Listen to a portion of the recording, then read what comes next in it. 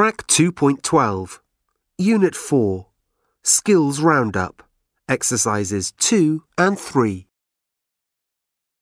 Hey, Layla. What are you doing here? Oh, hi. I'm thinking of taking up mountain biking, so I came to have a look at the bikes. This one looks very nice. Yes, but it's too expensive. Anyway, why are you here? I've just signed up for the Almaty Marathon, and I need to buy new trainers. My old ones aren't good enough for marathon running. Really? I didn't know you're a marathon runner. This is going to be my first marathon, actually. I've never run a marathon before. The marathon is a long-distance race, isn't it? Yes, it's just over 42 kilometres. Wow!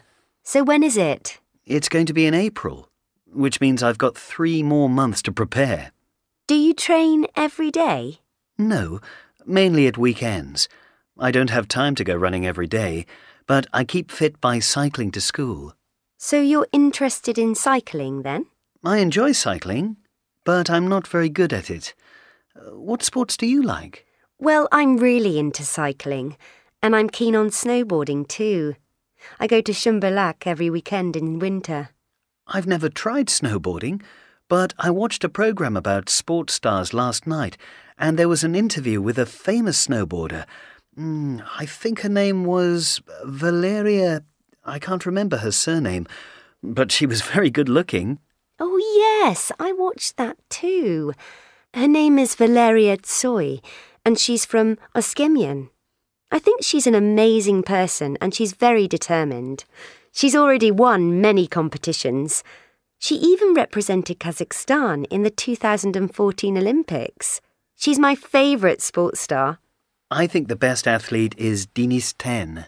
The figure skater? Why do you like him? Well, he's had a very successful career in sport. But did you know that he's also won singing competitions?